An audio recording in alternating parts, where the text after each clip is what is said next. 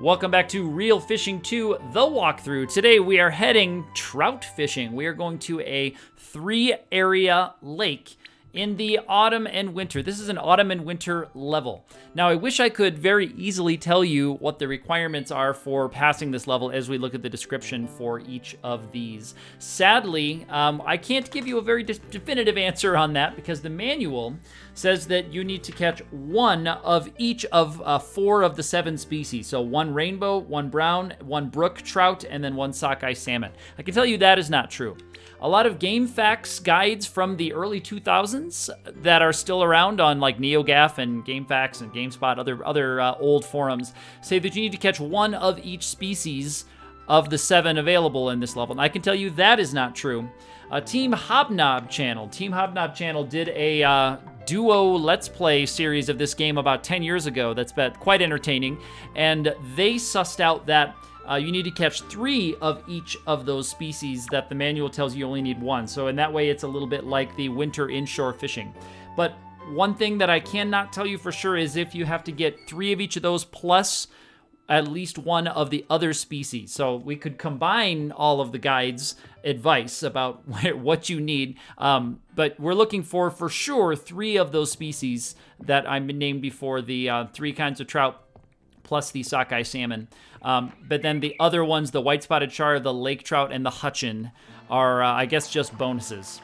So this is Area 1, and like most levels that have a wide variety of fishing types, you've got a lot of different choices in your gear here. So you can do fly rod, you can do lures, spinning lures, or you can do the live bait, or the bait rod. So different fish, of course, have different preferences. Another thing that you want to be careful about with this one is to check your calendar, check the date. So this level is open starting in September. I believe it goes September to December, or maybe September to January. But not every species of fish is present for every month. The best month that you can go where you're going to likely encounter just about everything is the month of October. As you get into November, that's when some of the fish will disappear. They won't be here anymore. And even if you jump on in September, you won't have full access to everything. But I believe October is one month where all of the 7 date ranges of the species here overlap.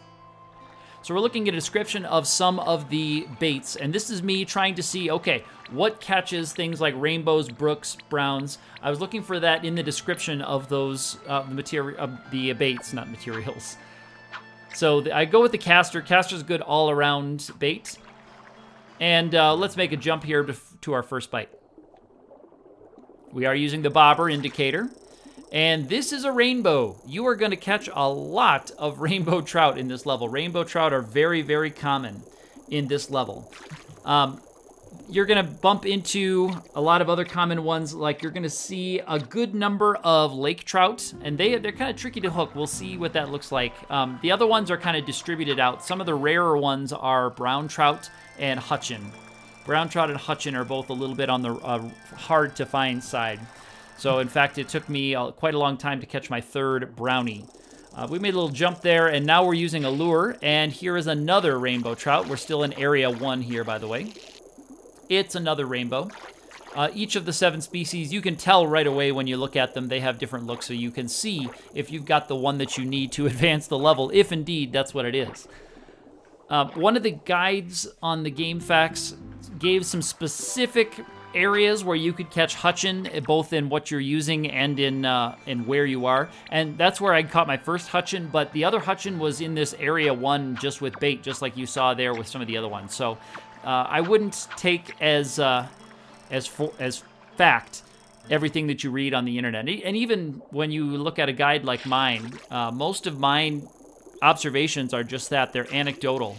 I go by what is available. The manual, I go by what I've seen in the game. There is not a lot of documentation on the algorithms of this game, so we can't for sure say, oh, this is exactly how this mechanic works, unfortunately. I left 3 rainbows in here because I wanted to demonstrate just how common rainbows are. Let's make a little jump here. We're still in Area 2. And the description of these areas, if you saw at the beginning of the level, they're pretty nice. These are all good. The music is very chill. It's a bit melancholy, actually, the music in these levels. It's got kind of a bittersweet feel to it. And here you can tell, hopefully, when you're looking at it right away, we've got a different species on our hands here. This is going to be one of those hard-to-find ones. So I want to make sure we get this in.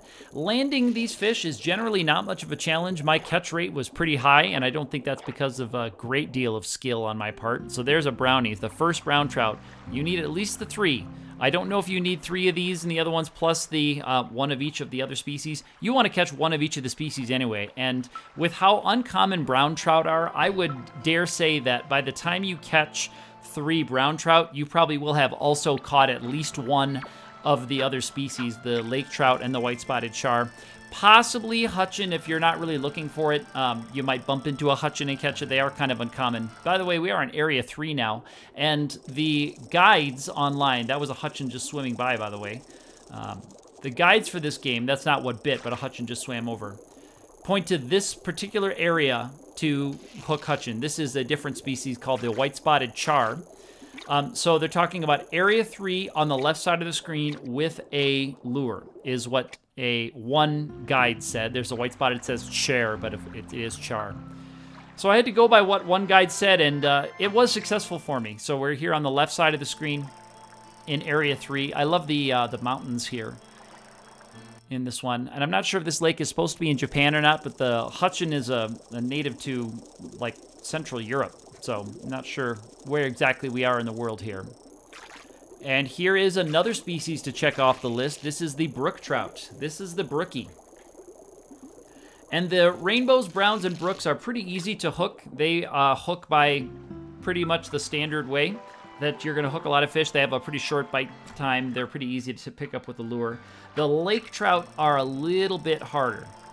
Remember, we're looking for 3 rainbows, 3 brownies, 3 brookies, and 3 sockeye. Sockeye salmon, I should say.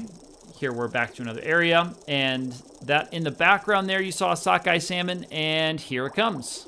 This is the sockeye salmon, so we're checking this one off too. And I'm not going to show catching all 3 of each species because I'd like to just demonstrate what each level kind of looks like, how each level plays out. So you know, if you've been watching these series, I did spend several hours on this level trying to figure out what I needed, and also chasing down some of those uncommon fish was tricky, but I did end up getting all 7 species unlocked, and I did get the 3 of the target species. So we're back in Area 1, using spinning lures again. I was changing it up between the bait setup and the lures.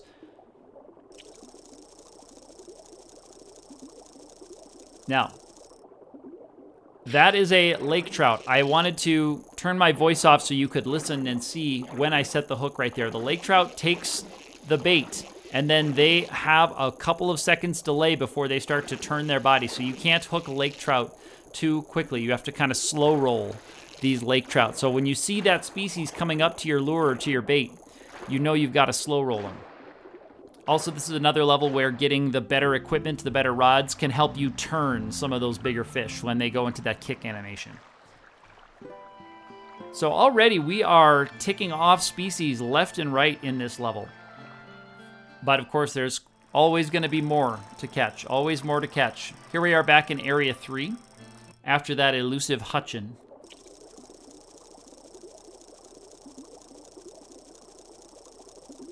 And it is another sockeye. So this is another area where you can catch some sockeyes too. Sockeyes are a little bit uncommon, not too hard to find, but they're a little bit uncommon. Again, because we don't have access to a full algorithms guide document, we don't exactly see how much each thing is worth and what the odds are for everything. Everything is just based on observations. So when I say something is uncommon or common, that's what we're looking at.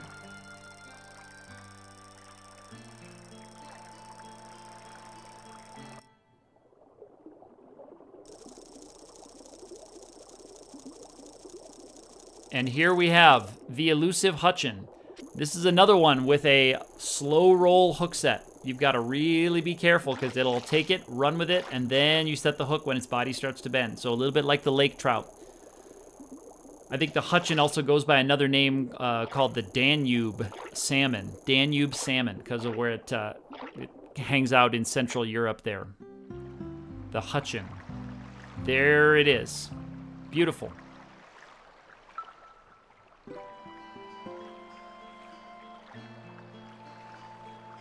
And when I first caught that Hutchin, I was wondering, why haven't I unlocked the next level? I was confused. And then I took another look and looked around until I saw the Team Hobnob channel in their duo Let's Play.